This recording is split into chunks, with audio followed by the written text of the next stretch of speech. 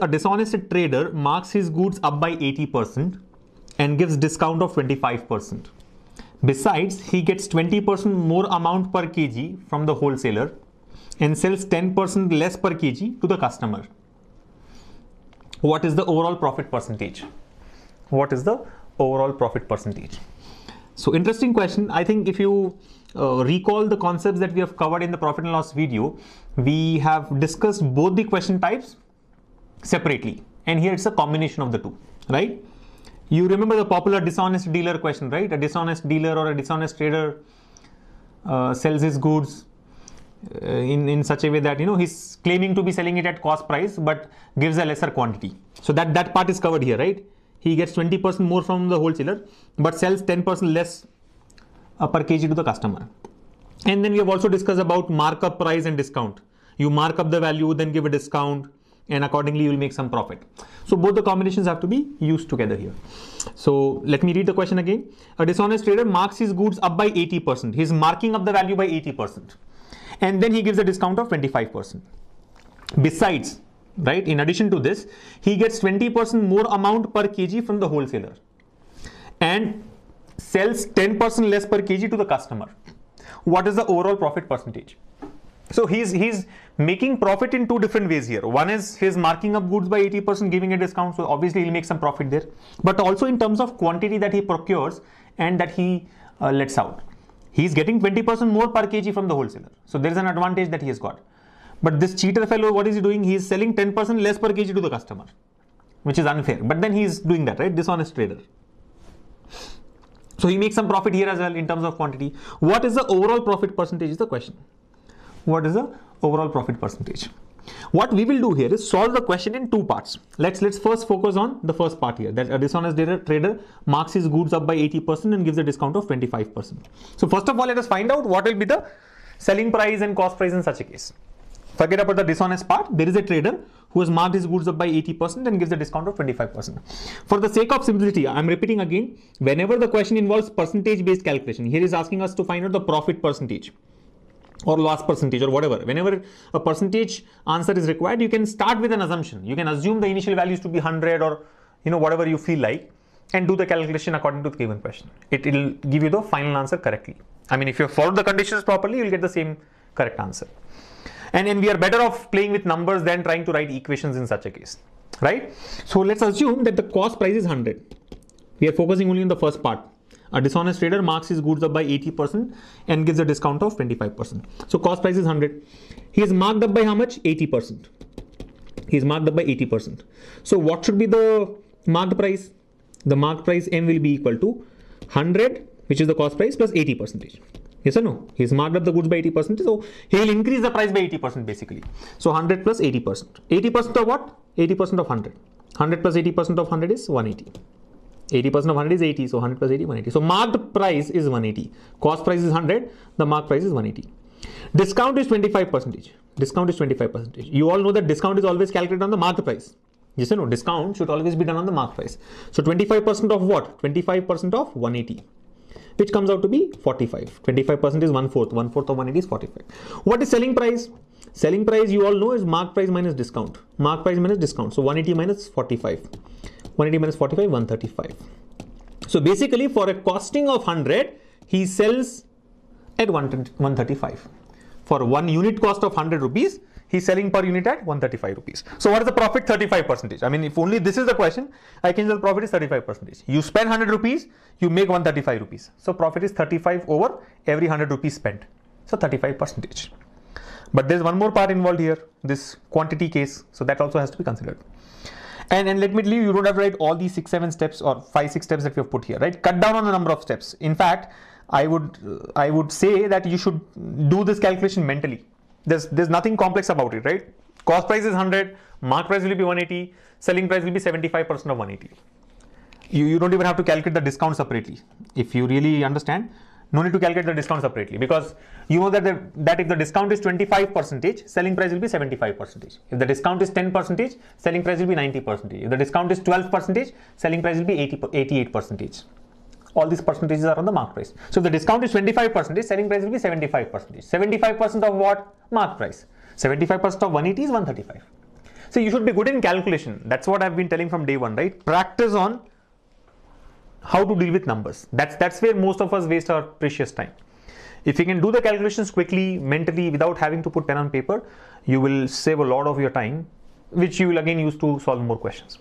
Anyway, so the first part of the question can be solved mentally, where we arrive at the conclusion that the profit is 35% or the selling price is 135 for a spend of 100 rupees. Now look at the second part. What is he saying? Besides, in addition to this, he gets 20% more amount per kg. He gets 20% more per kg from the wholesaler and sells 10% less per kg. 10% less per kg to the customer. See, how are the goods moving here? From the wholesaler. Don't do this drama in the exam. I'm just trying to explain you in detail. From the wholesaler to the trader, and from the trader to the customer. That's how the goods are being moved, right? So what happens while he's taking it from the trader, he takes 20% more. He gets 20% more from the trader, from the wholesaler. But while selling, he sells 10% less. He sells 10% less. You're able to follow? Let's assume all these prices that we have calculated are per kg. 100 rupees per kg, mark price is 180 rupees per kg, discount is 45 rupees per kg. So selling price comes out to be 135 rupees per kg. All these are per kg prices. Now what is happening when he's buying from the wholesaler, he's getting 20% more. So actually, how much will he pay to the wholesaler? He will pay 100 rupees.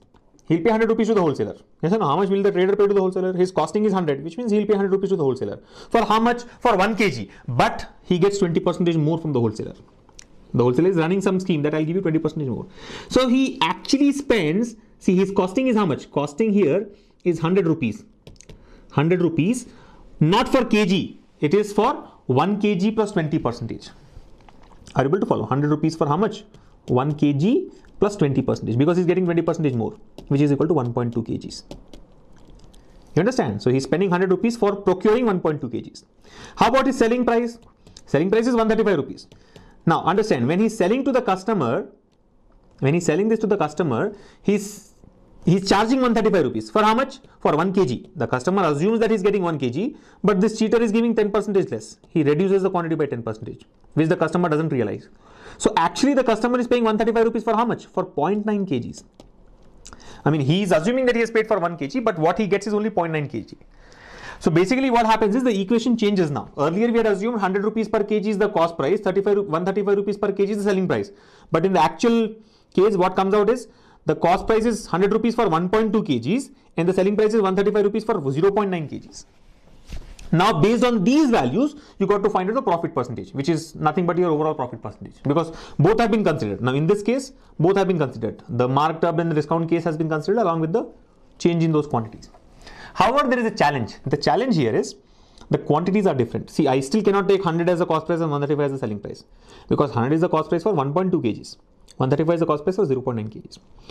Remember, whenever you're calculating profit percentage or loss percentage, the quantity should be same. The quantity that you consider for cost price and the quantity that you consider for selling price has to be same. Otherwise, you will end up getting a wrong answer, right? The units sold or the quantity sold has to be same. So one easy way to tackle this is take a common multiple of 1.2 kgs and 0.9 kgs. Accordingly, change the prices and then on those prices, calculate the profit or loss percentage. There are two ways to do it. Find out the price per kg, 100 rupees for 1.2 kg, so how much for 1 kg? 135 rupees for 0.9 kg, so how much for 1 kg? But that is a complex calculation in my view. Easier way to deal with this to take a common multiple of 1.2 and 0.9. And I think a common multiple of 1.2 and 0.9 is 3.6. It's like 12 and 9, right? What's the common multiple of 12 and 9? 36. 12 into 3, 9 into 4. So what I'll do is multiply this first equation by 3 and multiply the second equation by 4. So what happens? By doing that, we get the cost price as follows. 100 into 3, 300 rupees. For how much? 1.2 into 3, 3.6 kgs. What about the selling price? 135 into 4. 135 into 4 is 540. For what quantity? 0.9 into 4, 3.6 kgs. So the costing for 3.6 kgs is 300 rupees. The sale value for the same 3.6 kgs is 540 rupees. Now I can calculate the profit on this. So what's the profit percentage? Profit is 240 rupees, right? 240 rupees on 300 is 80%. You don't have to write this step. Again, like I said, mental calculation. Profit is 240 rupees, 540 minus 300, 240 upon costing of 300, which gives you 80%. So 80% is the overall profit that he gets. 80%. Please do not go by the length of the explanation, right? I am not solving this question, I'm explaining this to you, so it's taken so much of time. When you do it yourself, you'll save a lot of time. I think if I have to highlight all the steps which you need not put on paper, this is not needed, this is not needed, this is not needed. 180, 180 is simple, 45 is simple, 135 is simple. All this is to be done mentally. Again, don't do all this drama in the exam, right? Wholesaler will give it to trader. You're not doing a descriptive paper, right? I think this also can be, the only step that we'll probably put on paper is 100 rupees for 1.2 kgs, 135 rupees for 0.9 kgs. This again is not needed, right? Don't write all the intermediate steps. 100 rupees for 1.2 kgs, 135 for 0.9 kgs, and then maybe you do this, common multiple step and get the required answer. And then please do not do this. If you put 240 by 300 into 100, 0, 0, 0, 0, cancel, 24 by 380 or 240 by 380, then you are wasting your time. So all that you see in yellow should not be put on paper, right?